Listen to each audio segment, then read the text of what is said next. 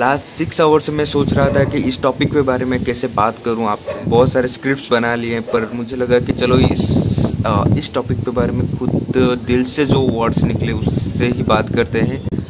आप मेरे वर्ड्स और सेंटेंस पे मत जाइए तो सिर्फ मेरे इमोशन पे। मैं क्या कहना चाहता हूँ इस टॉपिक को समझिए।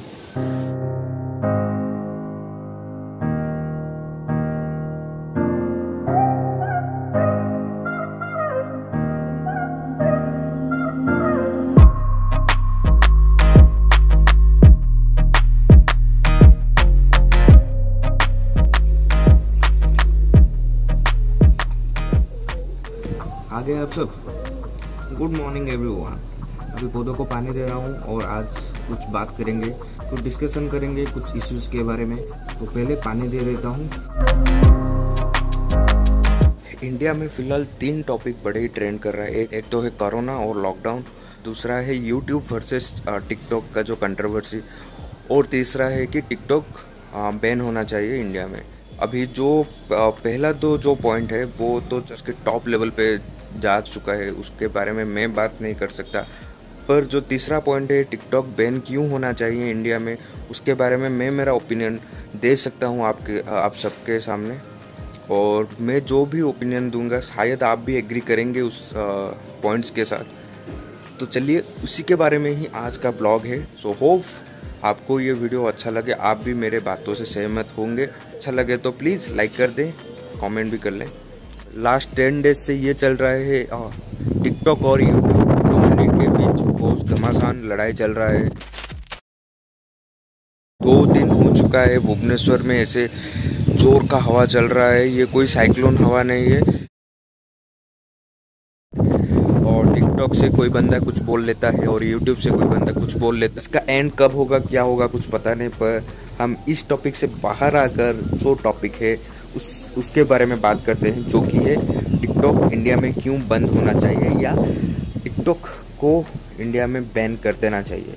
अब टिकटॉक आपके बारे में बताऊं तो 90% वीडियो सही है, ठीक ठाक है, जिसमें आप थोड़ा सा क्रिएटिविटी देख सकते हैं, थोड़ा सा एंटरटेनमेंट पर्पज में वो आपके लिए सही हो सकता है। पर जो 10% वीडियोस है वो मानो जैसे कि गंदगी है टिकटॉक पर, और वो 10% में हमारे बच्चे भी आ जाते हैं, छोटे छोटे बच्चे भी आ जाते हैं, जो कि दूसरों को देख के, दूसरों के टिकटॉक वीडियो देख के नेक्स्ट लेवल की गलतियां कर लेते हैं। अभी मैं कुछ दिन पहले एक वीडियो देख रहा था जिसमें 10 या 11 साल के बच्चे, एक लड़का और एक लड़की, behaving like boyfriend and girlfriend, और कुछ अजब सा एक वीडियो बनाया था, love and kind of that video. पहली बार आप जब ये वीडियो देखेंगे शायद आप इसको एक एंटरटेनमेंट वीडियो के हिसाब से नज़रअंदाज कर सकते हैं। पर अब इस वीडियो के डीप में अगर जाएं तो ये सोचना पड़ेगा कि ये बच्चे ऐसे वीडियो क्यों बनाएं, कैसे इनके दिमाग में आया ये वीडियो, क्या इनका वो उम्र है जो ये वीडियो वो बनाए।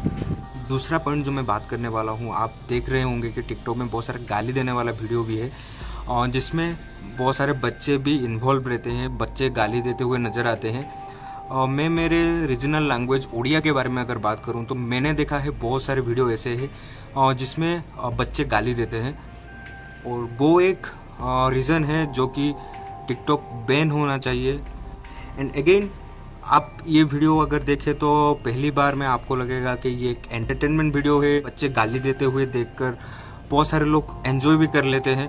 पर कहीं ना कहीं फिर से ये हमारे सोसाइटी और कल्चर को हैम्पर करता है, सोसाइटी को हर्ट करता है, और इसके साथ साथ बच्चे भी आगे जाके इफ़ेक्ट होते हैं बिहेवियर के चलते हुए, या फिर ऐसे टिकटॉक वीडियोस बनाते हुए आगे जाके वो कहीं ना कहीं अनकल्चर्ड प्रोफेशन को बढ़ावा देते हैं आगे जाके।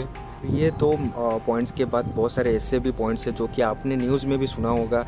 जैसे कि एक वीडियो आया था जो कि एसिड अटैक को बढ़ावा दे रहा था, और एक वीडियो आया था जिसमें लड़के रेप केस को प्रमोट कर रहे हैं या फिर कुछ ऐसा ही कॉन्सेप्ट बना रहे हैं। तो ये हम देख के हम इतना कुछ जज नहीं कर पाएंगे, पर अगेन ये हमारे सोसाइटी के अगेंस्ट जाता है।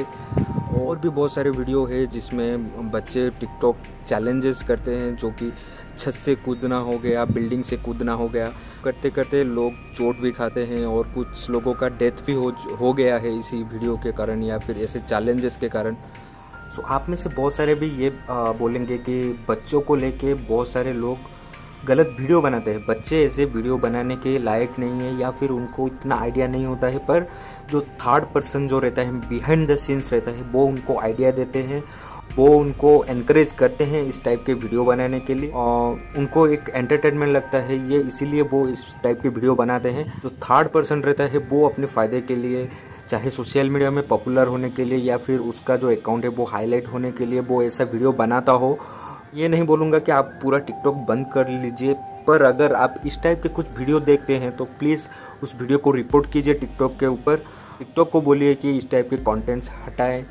ये सोशल मीडिया है, हमको प्योर एंड क्रिएटिव कंटेंट्स चाहिए या फिर हमको एंटरटेनमेंट चाहिए, हमको एंटरटेनमेंट ही मिलना चाहिए। पर ये जो वाहियात किस्म के वीडियोस है टिकटॉक पर या फिर मैं बताऊँ यूट्यूब पर भी अगर भी जो है वो हटा दिया जाए। फ़िलहाल यूट्यूब में तो इट्स लाइक 97 या 98% तो जो गंदी वीडियो है वो जा चुका है। फिर भी कुछ कुछ है और यूट्यूब उस पर काम कर रहा है। पर मैं ये क्यों बोल रहा हूँ टिकटॉक के ऊपर के आजकल टिकटॉक इतना हाईलाइट हो चुका है, घर घर में हर किसी के मोबाइल पर टिकटॉक ऐप इंस्टॉल्ड है और वो भी घर में बैठ के एक दो बार और टिकटॉक को यूज़ करते हैं। टिकटॉक को यूज़ करना इतना टाइम कंज्यूमिंग नहीं है, सो हर कोई इसको ट्राई करता है घर बैठकर। बहुत सारे वीडियो आपको मिल जाता है देखने के लिए, इसीलिए बहुत चांसेस है कि हमारे जो बच्चे हैं इस वीडियो को देख के और थोड़ा इफेक्ट हो जाएं या फिर इस वीडियो को देख के वो भी इस टाइप के वीडियो बनाने की सोचे।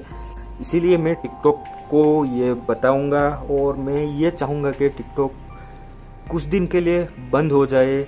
अगेन मैं भी एक टिकटॉक यूज़र हूँ और मैं टिकटॉक यूज़ करता हूँ एंटरटेनमेंट के लिए। जब मुझे कुछ बोरियत सा हो जाता है या फिर मुझको शाहरुख खान या सलमान खान बनना होता है तो मैं टिकटॉक पे चला जाता हूँ, कुछ डायलॉग पे लिप सिंकिंग करके और टिकटॉक वीडियोस बना लेता हूँ या फिर कुछ सॉन्ग पे एक्ट करके टिकटॉक वीडियो बना लेता हूँ।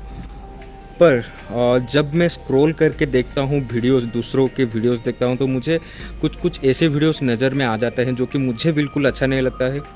सो आज मैंने बहुत सारा ज्ञान दे दिया आपको, पर मुझे ऐसा लग रहा है कि मैं ठीक बोल रहा हूँ और आप भी मेरे साथ एग्री करेंगे, मेरे साथ सहमत होंगे और आप भी चाहते होंगे कहीं ना कहीं ये सब ना हो, टिकटॉक पर ना हो। टिकटॉक ऐप है एंटरटेनमेंट के लिए, आपको सिर्फ एंटरटेनमेंट चाहिए, ना कि इस तरह की गंदी वीडियोस। सो मेरे वीडियो में अगर कुछ आपको इफेक्टिव लगा या मेरे बातों में कुछ आपको अच्छा महसूस हुआ तो प्लीज़ वीडियो को लाइक कर दीजिए, आपके ओपिनियन दीजिए, शेयर भी कीजिए। अगर आपको लगता है कि ये वीडियो शेयर होना चाहिए तो शेयर भी कर लीजिए और मेरे चैनल को सब्सक्राइब भी कर दीजिए। सो मिलता हूँ मैं फिर आपसे और एक ब्लॉग के साथ और एक कुछ नए बात के साथ। तो तब तक के लिए बाय एंड टेक केयर।